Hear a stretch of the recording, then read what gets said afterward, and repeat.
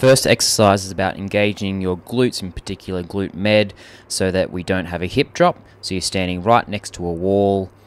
Your closest leg to the wall is bent and up against the wall. Your leg further away is slightly bent, and you are just pushing the knee that is near the wall into the wall so that you can feel your opposite glute engage.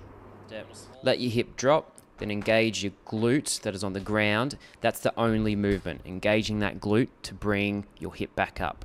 And then on the flat hip drop, the exact same motion, but you can see really engaging the glute that is on the ground to bring that hip back up.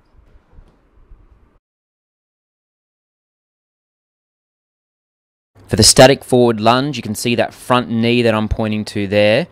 There's a little movement at the start of the lunge just to engage your glute. So we're making sure that our front knee doesn't collapse in. Watch the little cue again, see how it moves out slightly. That helps to engage the glutes, stops it from collapsing in.